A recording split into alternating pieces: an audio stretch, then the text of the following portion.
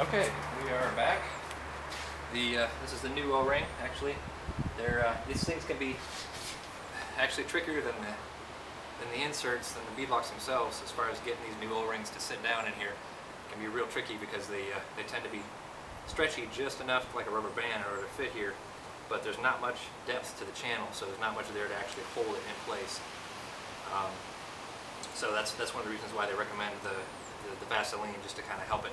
It's a little stickier and helps it stay in the channel, because not only do you have the issue with it staying in here, we're going to flip it upside down, so you've got gravity working against you too in order to assemble here. So we want to make sure during this process, this is kind of critical, you want to make sure that A, this stays in the channel, and B, once you flip it and you go to reassemble and you're actually cranking down and torquing the bolts down. It has happened. I had it happen during the last assembly where one of these things managed to pop loose right at the very last minute. It came out of the channel up against one of these bolts, which was enough to actually keep the rims separated by slide them out, but it's going to keep your rims from actually sealing up and they're going to leak air. So this is an important part of the process here. Again, this is your valve stem here, so you want to line that up to where it's going to be. We got an air hole here and an air hole here. It doesn't matter which one. Just pick one. Just got to make sure that it does line up. Try not to bounce this too much. Again, just to keep that O-ring in place. And we're going to line the valve stem up with our air hole over here.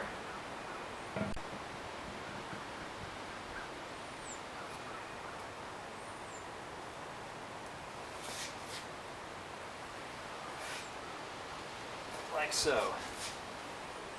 And you can see, even if I were to jump on this thing, as you can tell, your lower bolts don't stick up far enough to actually be able to reach to start a nut on them. And that's the whole purpose of this triangle, these three starter bolts. If you can get a nut going on these, torque them down to where it'll pull the two pieces together, and then you can start and torque down the rest of the nuts.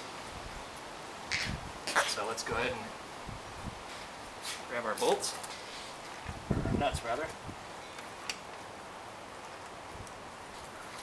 And these nuts, it's actually a double nut in one here. It's got a separate piece. And this just adds, once you torque them down, adds to the uniqueness of these wheels, because I've never had to actually retorque these after I assemble them. So it helps to keep these nuts locked down where they're supposed to be and prevent them from coming loose.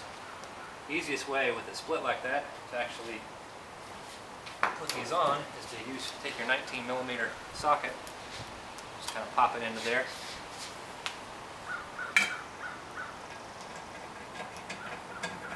And manually start it down on your first starter bolt.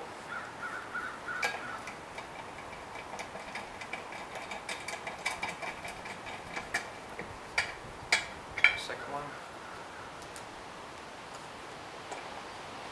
Here's our third one.